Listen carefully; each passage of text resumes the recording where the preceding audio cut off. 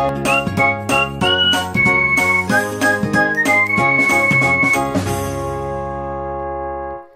everyone, welcome back to my YouTube channel. In this video I'm going to explain you about FP growth algorithm in the subject of data mining. Actually FP growth not only in data mining, we have in some other subjects as well, but now for now I'm explaining in data mining subject point of view. Okay, so make sure that you watch the video till the end. I'll be explaining you FP growth algorithm with an example, the construction of FP growth tree, everything in the video. So make sure that you watch the video till the end, and let's get into the video now. First of all, what do you mean by FP growth? FP is nothing but frequent pattern growth algorithm. Okay, it is an efficient and scalable method for mining the complete set of frequent patterns using a tree structure for storing the information about the frequent pattern, which is called as the FP tree, which means that it is an efficient and scalable method for mining the frequent patterns which are present. Whatever frequent patterns are present in the data, in order to mine those frequent patterns, this FP growth will help you. This FP growth algorithm will help you. How this algorithm will work? It will use a tree structure. In form of a tree structure, it will give you the frequent patterns. Got it? So for storing the information about the frequent patterns, right? So this is about the FP growth. Now we have the example. In the example, we have taken minimum support as 30%. Okay, and we have the the example as this way: 1 EADB, 2, this is we have 8 transactions and we have items. Now what we have to do, same like a priori algorithm only. First we have to list out the individual items, and for individual item we have to find out the frequency. Okay, and then give the priorities. How to give the priorities, I'll tell you later. First step is to list out the individual items. So what are the individual items that you can get out of it? A, B, and we have C. Yes, C and D and E. So these are the only individual items. You don't have F and any other thing, right? So you have to first list out all those things: A, B, C, D, E.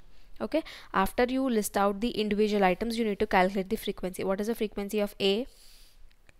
1, 2, 3, 4, 5. Frequency of A is 5. And what is the frequency of B? 1, 2, 3, 4, 5, 6.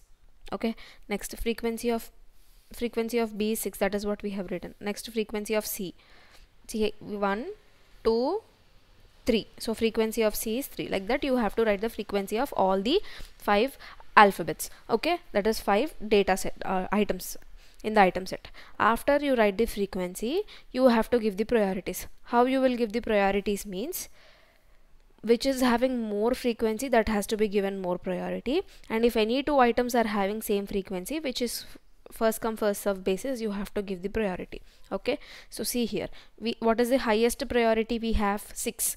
So 6 is for 2 items, right? So that is why first come first serve, which is in the first B. So B will be given 1 and next 2. Next 5. 5 is only A alone has 5, so directly 3, directly 4 and directly 5. Okay, like that you will be giving the priorities as well.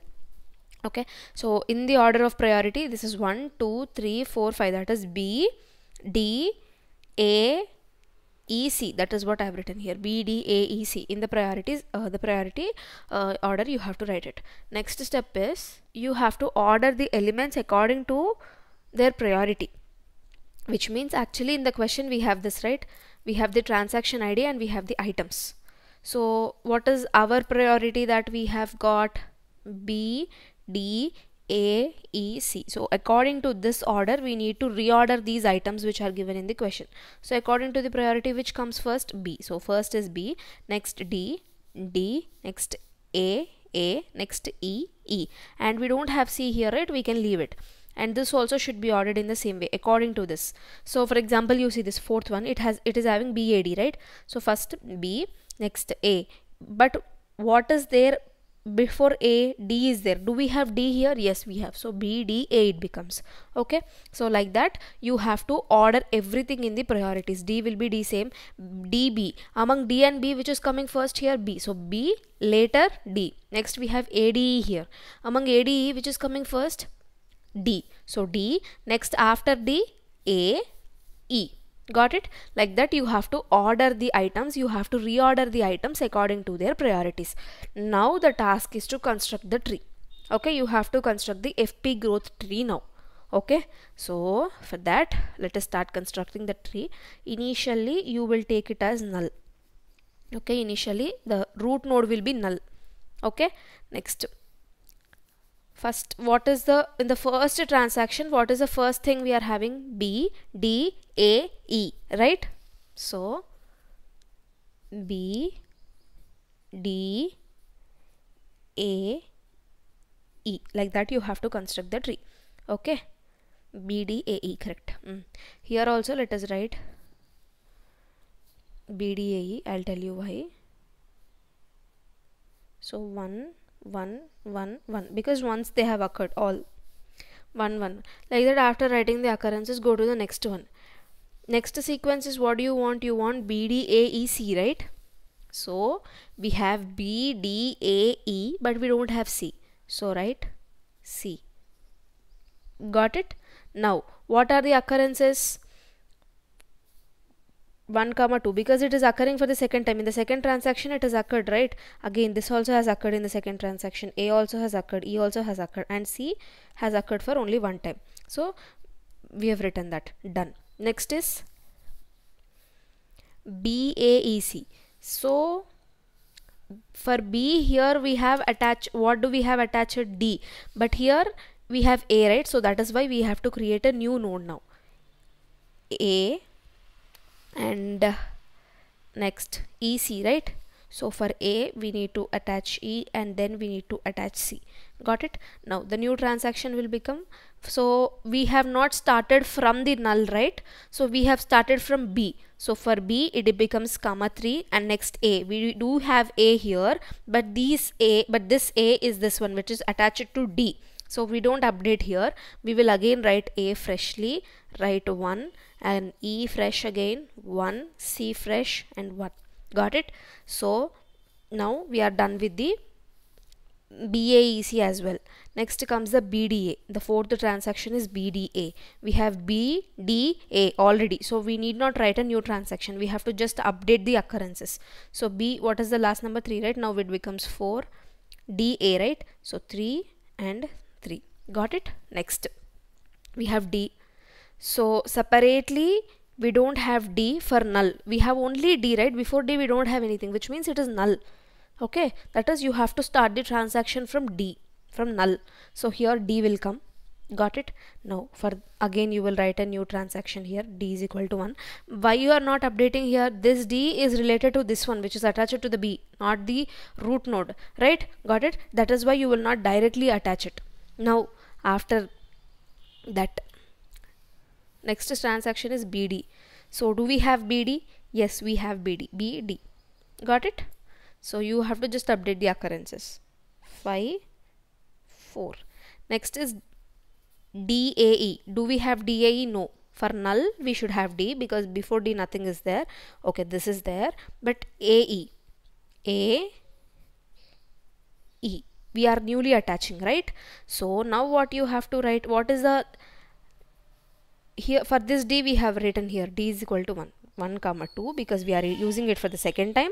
Next write A newly again, and E newly again. Why newly we are writing here? Here we have already written newly for one time, right? But this is for this transaction. Got it? For this transaction again we have to write newly. So E is equal to 1 you will get. Now we are done with DAE as well. The last is BC. So B root, for the null we have B attached. So here you can write C. Okay, so again you have to update the occurrences. This B belongs to the first one, right? So again you got a new transaction from it, since you will write it as 6, and C is a new one, so C is equal to 1 you will write. Got it? So this is how you construct the tree, by using the transactions, by using the transactions which are in the order. First what you have to do, you have to first list out the priorities, then according to the priorities you have to rearrange the items given in the question, and then construct the tree. Got it? Now why did we write this then? These occurrences, why did we write? I'll tell you. This is to check whether you got the answer correctly or not. How you will check? See here, how many times we have B? Only one time, right? Only one time. And how many occurrences? 6. So now you have to check the frequency of 6 in the question. Okay, see, frequency of B. What is the frequency of B? It is 6.